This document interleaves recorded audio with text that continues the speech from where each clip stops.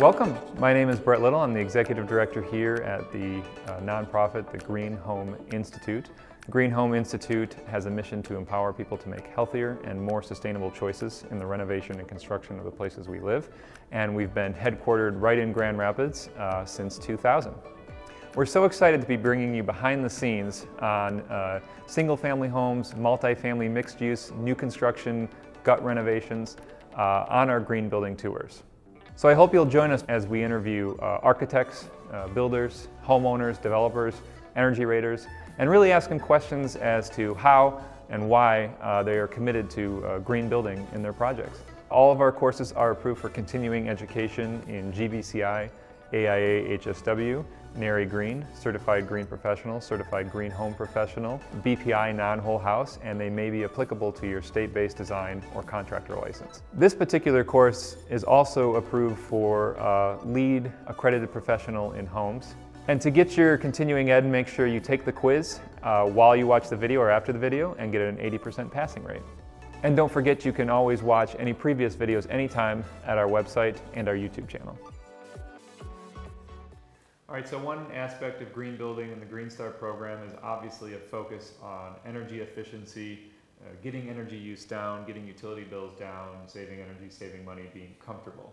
And so obviously this home has already been built, and so it's very difficult to be able to see anything behind the walls, but Neil's got some great diagrams here where he's going to kind of take us through the energy efficiency strategies he used to cut the utility bills in this house.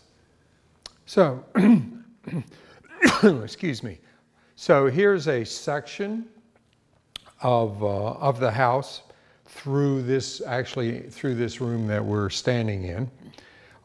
In here, I don't know if you can see that in this, but there's a red line and then there's a blue line around the whole house. The blue is the moisture barrier and the red is the air barrier. So we have about R47 walls and about an R68 roof assembly here. And also you can see the butterfly roof structure with the trusses, a curved truss, a flat area, and then a straight truss here, which acts as the structural basis for the solar collectors, which are facing due south. And then also you can see the large overhang, which is 8 foot, I have some diagrams showing how the sun at this time of year is up here, so that it shades completely, so there's no sun going into the house at all during the day. So, and then the large window assembly on the south side, so that in the wintertime it receives a lot of sun with the concrete floor, which acts as a thermal heat sink, and also contains the radiant heat system for the house, which heats the house. So, and we have 2 major beams running down the middle of the house that pick up these roof loads. That is, in a nutshell, the design of the house. And so you've got a lot of passive working here, a lot of passive principles at work here. So the house is actually a solar collector. That is always the goal of a passive house, is to have the house act as a solar collector, hold it, keep it, use it, and in the summertime, keep the solar out. So so that was the basic design from the beginning in the design of the house. From keeping the sun out during the summertime, do you have a reflectivity on the shingles at all? Did you use that? No, well, they're white. Yeah. They're white. Okay.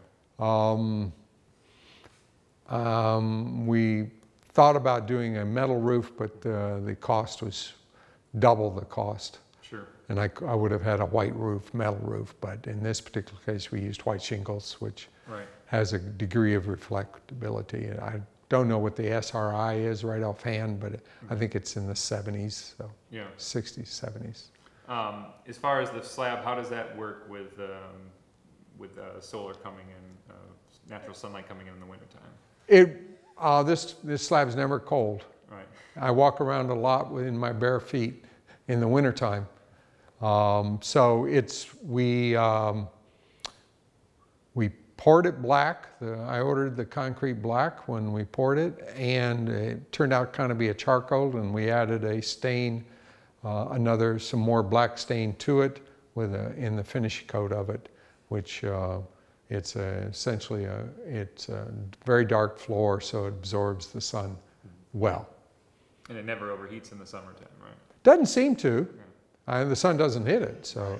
Right. So obviously you've got your passive solar built in. You've got a really tight envelope. I forgot to ask you, what is your air changes per hour on the house? It's 1.2. 1.2, so very tight.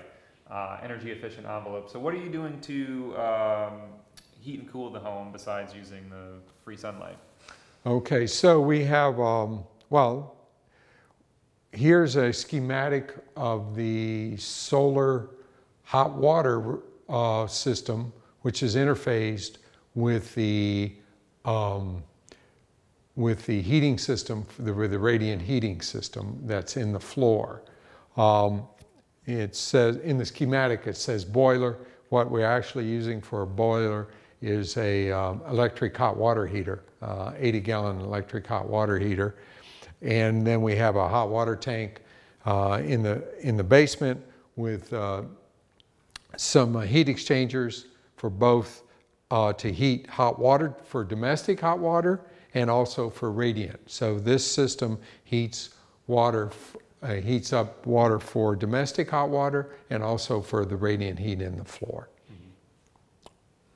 And there's pumps and controls that pumps all of the domestic, or it pulls for when domestic hot water heater says it needs water, it doesn't pull cold water, it pulls water from the solar hot water, it pulls water through the solar hot water tank, and then when the house says it needs heat, it brings the water through the solar hot water tank, again to heat the water up before it goes into the radiant heat in the floor.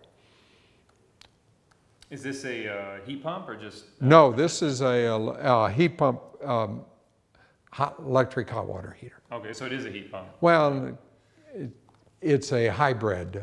Hybrid one, yep. Hybrid electric hot water heat. So this home isn't like normal homes. We've got ducts running through. Yes. And as far as the heating and cooling. That's correct. We do have a small duct system for an ERV system. And that's energy recovery ventilation? That's an energy recovery ventilation system, because we have to mechanically ventilate this house. And is that running all the time? That's running, this time of year I don't have it I leave windows open, so I don't have it run maybe 50% of the time, but in the winter it's running 100% of the time. Running, okay. Do you remember the efficiency on the ERV? I don't right offhand. Okay. Is there a reason you use the ERV versus HRV? I know some people. That's a good question. I was recommended to use an ERV. Okay. So that's what we've done. Right. It helps on the humidity levels in the house. Okay. And is that also ventilating the bathroom, or do those? Yes, it ventilates the bathrooms, the kitchen, the entire house. Okay, so you don't need a separate. I do not have separate bath fans. Yep. And just looking at the HVAC system too, did you explore, ducted systems versus this systems, or heat pump HVAC systems, or was this just kind of like, yep, this is the way to go? Well, being a general contractor, I've had a lot of experience with a lot of different kinds of HVAC systems, and because of the design of the house with the butterfly roof and so forth, we could have put a duct system in, but it would have there would have been some technical difficulties. I would have had to make the duct runs much larger down the middle of the house than I did. And what about geothermal? Did you explore that? I considered it, but very shortly. Okay. I'm not a big fan of geothermal. Some people might say, why not? And I would say that if you insulate well enough and thorough enough, you don't need that expensive of a system to heat and cool your house. Right. It isn't expensive because you have to dig wells and do all of that. And it could have been easily installed here. There would have been no difficulty. Right, just the cost of drilling. And, well, but it, you know, it would have been maybe 2 or 3 times the cost of my solar system plus all the other stuff. So it was not a serious consideration at all. Okay. I do see on one of the stands here you also are, besides using mechanical ventilation, you're using natural ventilation. So absolutely. Well, I have windows on the north side of the house, high, very rather small, but we can open and close those. And I also have windows high up there in this part of the house, and then I have windows low, so I can get cross ventilation in the house at all times, and I have ceiling fans to assist that, and it works. Okay. Are you able to get to those without a ladder? Or? No, okay. I actually I made a pole to open and close them. There you go. Great. Well, let's talk about the final piece, solar. Okay. Over here, Sure. All right, so we've got a tight shell, passive solar, energy efficient HVAC. So obviously the last thing to do is put on a little bit of solar energy. So talk a little bit about your solar systems and how they work. Okay, so I have a actually it's showing 3.3 on this, 3.36 watt system. Actually, we added, I think, one more panel, and we're at 3.6 system. And it's a, PV system generating electricity. We're on the grid, so I'm selling this back to ComEd. It's been working fine. Also, I'm able to sell the electricity that I generate on a market, and people are buying credits for the solar generated electricity. So in the year April 17 to April or 1st of May of this year, 2018, we used about 11,000 kilowatts, and I generated, I think, close to 2,000, and it cost me about $1,200 last year totally to pay ComEd, and I was paid like $850 or something in that. So my total cost for electricity, which is all my utility energy costs for the year, was $333 for last year. Which averages out to about $28 per month. So even though this house was designed as to be a net zero, passive net zero house, we haven't quite achieved that. We're pretty close. I'm considering of adding some more PV panels in order to achieve that. Yeah, so you were telling me, looking at some different strategies earlier about how to reduce your load, and one that you came across with just how long you ran your heating system when you weren't here versus turning it off or leaving it on. Can you explain that a little bit? Sure. This is a country house. So I live in Chicago, and I'm still working, so I have a job, so I'm working in Chicago, and I'm usually down here. Sometimes come down on Thursday nights, and I'll stay the weekend or whatever. So in the previous year, from the same time period, from April of 16 to April of 17, I tracked all of the electrical usage. And what we were doing is, when I went home on Sunday nights, I would usually turn off the system. And then usually Thursday morning, or thereabouts, since I have a smart thermostat, I would turn the system back on before we came down. But because the system operates in a concrete slab here, it takes a long time to heat up the slab after it's cooled down. So there's a long lead up to bring the slab back up to temperature, which sometimes takes 12 to 24 hours. So what was happening is the house temperature there was quite a bit of this going on. And so in talking with a mechanical engineer about this issue, he recommended that we leave the heat on all the time, not turn it off at all. And that's what I did this past year. And the energy costs were less, which is, you might say intuitively that that wouldn't happen, but in this case, that way the house is doing more like this, not doing this. So it takes a lot of energy to bring it back up to the temperature that you want it. So, so I've learned a little bit on how to live in the house. Also, this year I'm learning to live with heat and how to handle that better. And when I'm down here, I open the house up at night, turn the fans on, cools the house off, and then in the daytime, if I'm here, I close the shades, close the windows, and the house doesn't get above 78, 79 degrees. Even if it's 95 outside. Wow. So you said you're about 11,000 plus for the year? Is that... I was 10.9 actually. 10.9, okay, yeah, so just under. And that would probably be, what, like a 9 kW system-ish? Correct, right. So where would you, is there still room on your roof? Where would that's the big issue. Okay. I would probably have to remove maybe a couple of my radiant heat system panels and then add some PV. Okay, so you're saying maybe the radiant heat system is a little over? Is over, yeah, I maybe got too much capacity on that. Okay, interesting. So, because I have 6 panels for the radiant heat system. All right.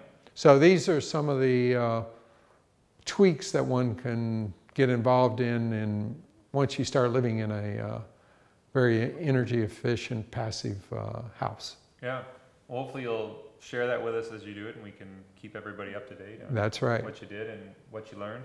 That's... Great. So I noticed the wood stove over here, and I know wood burner. And are you using that to supplement any of the heating in this house, or you know, what other ways can you explain its design as far as you know, ensuring it doesn't reduce the air quality of the home? Well, it's first of all, I don't need it for heating the home. It's more of an aesthetic choice than a actual need for heat in the house. And it's a totally closed combustion cast iron wood stove. Okay.